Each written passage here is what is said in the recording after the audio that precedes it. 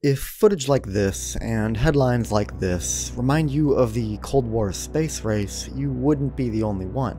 In what could only be described as a second space race, the United States and its allies seem to be competing with China and its allies in a variety of space-related arenas, more than ever before.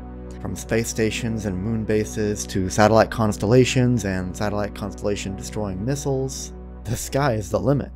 And this isn't just the standard race in technological superiority, this has gotten political. The US has drafted the Artemis Accords, which consists of 32 signing countries agreeing to the safe exploration of the moon. Meanwhile, China drafted the International Lunar Research Station agreement between itself, Russia, Belarus, Venezuela, and more to come. All countries very much politically opposed to the countries of the Artemis Accords, which might not be a mistake. Alongside devaluing the quote that borders can't be seen from space after all, this feels an awful lot like Cold War-style one-upmanship, competing in any battlefield but a real one to prove that your own country or coalition's methods and ideologies are the best. And if you're like me, this division makes you curious. What led to space being an arena for geopolitical competition? Why are these lines so firmly drawn between mostly democratic and authoritarian countries?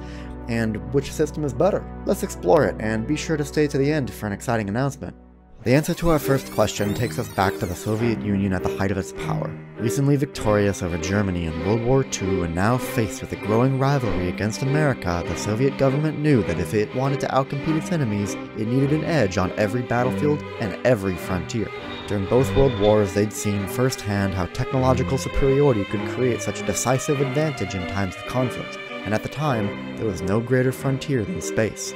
It represented a new way of waging war, smiting their rivals, and making scientific breakthroughs that, in turn, solidified Soviet socio-economic dominance. With the launch of Sputnik, the Soviet Union staked its entire center of innovation on space, and the wins would just keep coming. More on that later.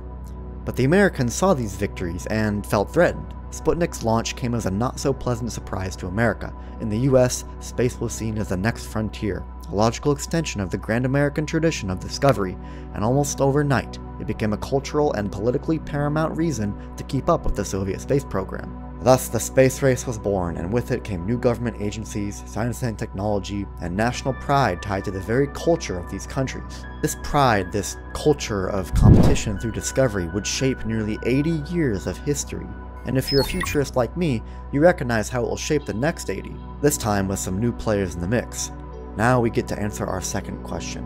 Why does space seem to get carved up between capitalist and communist, or at least authoritarian countries? While the US and USSR did compete directly, they also shared their technology and ideology with their allies. Since these two superpowers set the stage, everyone else could only act the script. A prime example is China, which due to its shared political motivations and communist ideology, was one of the USSR's most important partners. They received Soviet rocket technology to develop missiles and eventually turn those missiles skyward, and as they watched the sparring and successes between the USA and USSR, they quickly determined that they needed equal footing. After the launch of Sputnik, Mao Zedong was quoted as saying, "We too need satellites." Since then, China has made tremendous advances in space technology, carrying on that urge to prove that their socio-economic system is the best. Not quite communist anymore, not quite capitalist, something in between, yet certainly authoritarian, that wants to show the world what it can do. And that desire has led us to today, with a second space race to return to the moon, build new stations, and perhaps culminate in a journey to Mars. But could either system be described as better, and what key differences separate them both? The answer would vary person to person. Both Western and Eastern space programs have had tremendous successes and horrible failures. The Soviets launched the first satellite, first animal, first man, first woman, first probes to the moon, Venus, and Mars, and launched the first space station. Quite the resume. Then America put the first man on the moon itself. That's one small step for man and one giant step for mankind. Which was apparently the one thing the Soviets, and no other nation, could do. Contrary to its American and European competitors, who run their programs under a single coordinating agency, the Soviet space program was divided and split among several internally competing departments. These design bureaus were led by numerous engineers and rocket scientists, all of them vying for power. This might have limited communication, but it minimized bureaucracy, which explains the unbeatable speed the Soviet space program enjoyed. This was a feature that China didn't carry into its own space program, instead opting for the top-down approach, sprinkled with some commercial innovation. And this commercial innovation is truly where the Western, and by extension Chinese space programs, thrive. Seeing this success over the past 20 years, Russia has gradually increased commercial incentives through contracts and grants as well. Both systems have encouraged commercial innovation, but it really took the US commercial space sector's successes, mainly by companies like SpaceX, to convince the rest of the world. Now the Chinese and American space industries are surprisingly similar, with a central government agency providing contract opportunities for companies to compete for. However, while the US industry is a free market, albeit with extremely close ties to the government, China's space industry is highly militarized. China's military oversees all of its launches, all its satellites, all its control centers, and its entire taikonaut program. 3 of the biggest celebrities of the moment in China. 2 veteran taikonauts and 1 rookie were greeted by waving flags and military honors before their Sunday morning launch time. The scene similar to those for the Soviet Union's Sputnik cosmonauts and American Mercury astronauts in the 1950s and 60s. But that hasn't slowed them down. China conducts the second most orbital launches per year, second behind only the United States. Currently, most of the space activities carried out by China are managed by the China National Space Administration, or CNSA, and the People's Liberation Army Strategic Support Force, which directs the astronaut corps and the Chinese Deep Space Network for their probes on the Moon and Mars.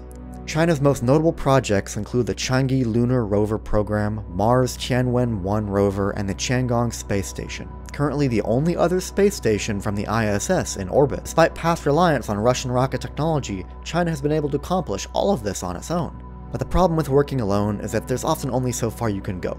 Western space programs have seen phenomenal success through international diversification, which has minimized supply chain risks and granted a wider talent pool than if any of these countries had been doing this on their own. The ISS alone was made by a partnership between 5 different space agencies across 15 separate countries. Meanwhile, China was internationally banned from the ISS for fears of technology theft.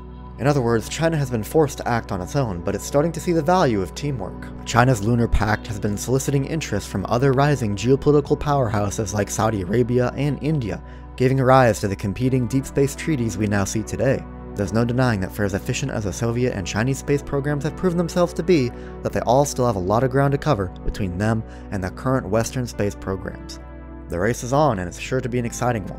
Nearly 50 years after the famous American-Soviet handshake in space symbolically ended the first space race, we can look forward, perhaps hoping that one day, Western and Eastern space explorers can have their own handshake on the Moon.